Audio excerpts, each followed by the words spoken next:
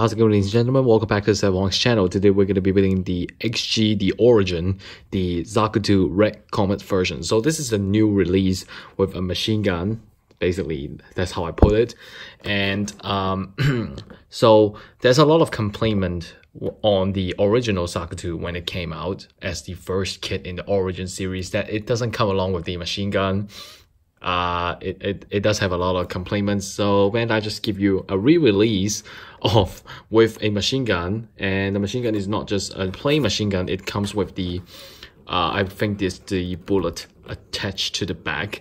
But anyways, we're gonna take a look at first. So at the side here we can see that this is some illustration, and then we have the pilots. You know, red have a horn, that's called 3 times speed. And then this one right here, we have the machine gun. We have this one right here. So this is the thing that I just talked. It's the bell-fed machine gun. And this is the anti-ship rifle, the bazooka, and then all kind of hands and markings. And then, you know, we're just going to quickly open it. Right now, let's take a quick look of the instruction manual and the runner. So first we can see this is the cover. And then we have some information down near the specs, the model number, height, overall width, and then you know, based on the settings in the anime. And then there's the English text there. You can read it.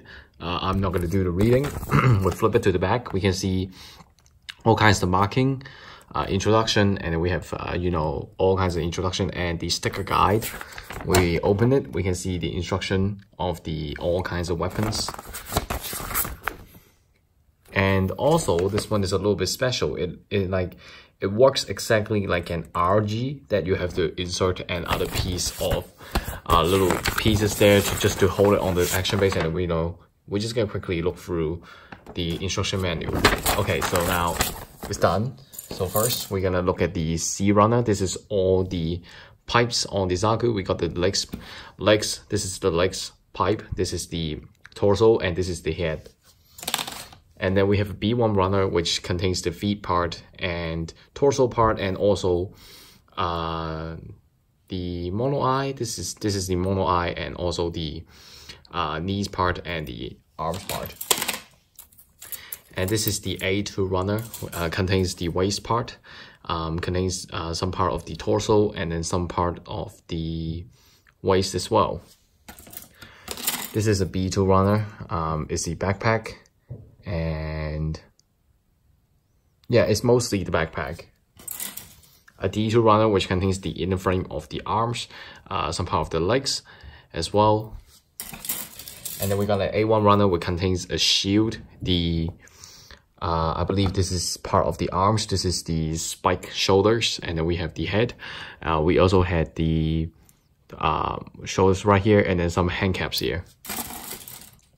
We have the H3 runner, contains a machine gun. In fact, actually 2 machine guns and 2 thrusters. This is a OW2 runner, which is the belt bullet that attached on the backpack. We have a D1 runner. We have a D1 runner, which contains the inner frame of the MS as well. There's legs part and arms part as well. We have an E1 runner, which contains the legs part, feet part, part of the hands, part of the shoulders, and yeah, but mostly it's on the legs. And lastly, we have a F runner, which contains hands option, bazookas, anti-ship gun, and then we have the Heat Hawk 2 sides of the Heat Hawk, which I assume you can choose one of them. And yeah, that's pretty much it. And then we have very basic polycaps and one large sticker, which looks like an RG sticker, but it's not. It contains the mono eye and contains the marking on the gunpla. So, you know, guys, let's not talk too much. Let's jump straight to the build.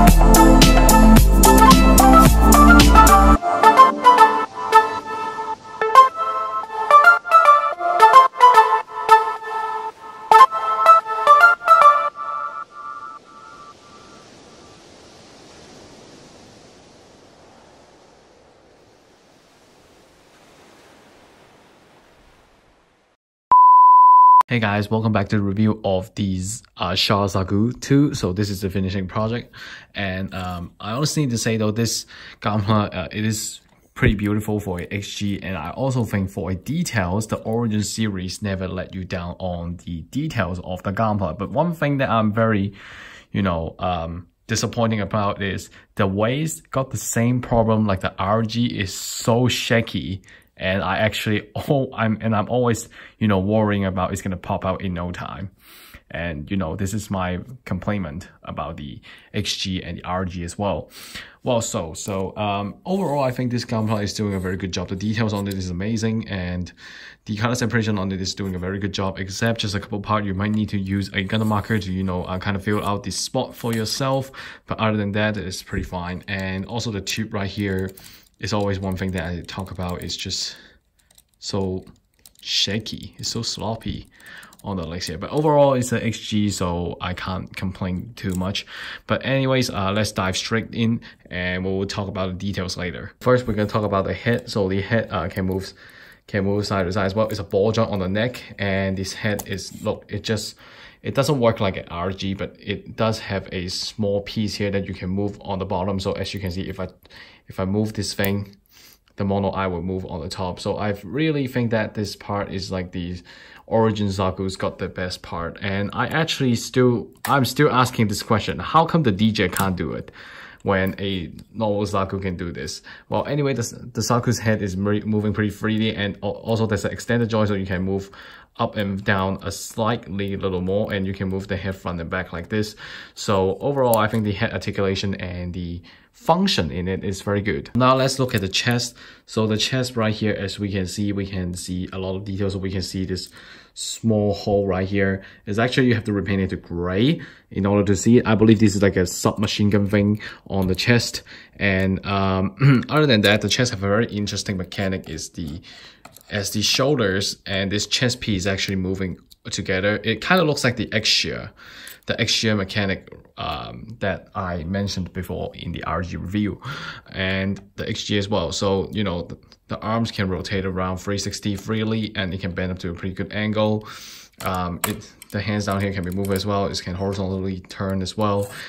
So it does have like an RG-ish mechanic where you can expand the top armor, but not really much. Same as the other side as well. And the Zaku shield can move to other places. And at the side of the shield, we can see some, decal as well. And the thing that I don't like, and the whole Zaku body can turn 360, absolutely no problem. It can turn 360, absolutely no problem. But the thing is, if you shake it, you can see it's actually pretty shaky down on the waist here, and it got the same problem just like the RG. The waist is constantly shaking, and it actually feels pretty annoying. Oh, before I move on to the waist, I forgot to tell you that the both of the shoulders can't lift above 90 because they got a separate piece of armor blocking in their way, and also they can move pretty front as well. The arms is actually pretty nice. And move down to the waist, the front waist armor is an individual armor, so it can move by itself. And the side armor here, this is the part that I don't like, it's actually a side skirt, but it's a ball joint, which is very limited movements and very easy to pop out. So you might want to when you messing around with the Gunpla, you might want to look at the side skirt. The back skirt is absolutely cannot be moved, and there's two pegs here. You normally won't use the top one. You would just use this bottom one to kind of put the spare ammo on it like this. Just find a white spot, and then just put it on like this. And it's not really stable, but that's another story. The legs can kick to the front, can kick to the back, kick to the side, and it can bend on a pretty good angle. But it's not bending too much. It's hardly 90 degrees because the pipe is constantly blocking in the way, and you can't really see it. But we can see there's like a RG-ish design where the kneecap is actually reattracting back to the Gunpla as well. So and then we look at the down of the legs here, is actually a pretty large ball joint. So because there's a piece of armor right here, so you can't really move to the side, you can only kick up and kick down. There's not much to talk about on the feet as well, but overall, you have to just take a moment to appreciate the details on the legs. It's actually pretty nice as well. If you take a closer look, it almost looks like an RG type of details on it, although it doesn't necessarily like RG, but it's close enough to be an RG detail. Now let's just turn around and quickly, take a look at the backpack. The backpack is not actually much to say about because, all Zaku backpacks basically look the same except for the landminer that I did like a long time ago. It's a P-band die. And the thrusters down here is a ball joint, so you can move freely, and that's pretty much it. There's not much to talk about the backpack, although on the backpack you can actually equip a little clip here that for the bazooka to later store on the Gunpla. And we also have an extra plug here for you to put in the machine gun with the bullet tape on later, so we can talk about later. And now we are moving on to the accessory. Let's start to talk about the accessory. So first we have two heat hawk. One of them you can put on the Gunpla, and one of them is for display purposes. To put on the Zaku is pretty simple. You just find a spot and basically just shove it in, and there you go. You already put it on like this. So it's pretty simple as it's pretty simple. And the second thing we have is a very typical Zaku machine gun, and the scope can be moved, and the handle down here can be moved as well. The magazine can be take off like the RG ones, but on the HG one is much tighter and it's pretty hard to take it off. So I would try to avoid to break the parts. So I would just tell you that you can take the magazine off, but just be careful. And then the third option is we have this belt type machine gun which you can connect it on the backpack. You just have to find a spot right here and then just basically plug it in.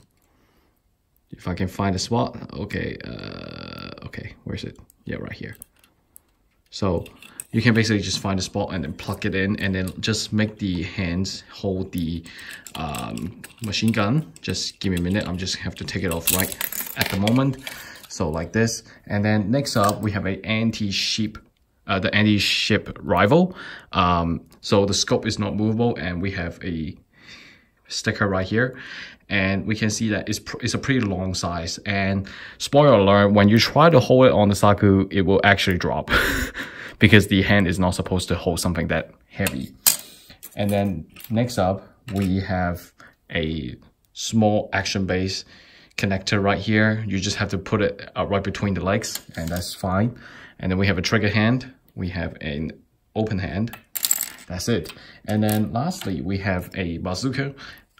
We can see that the side of the handle is movable and it's pretty sloppy as well. The scope can be moved as well, and the handle down here can be moved as well. And here's the funny part.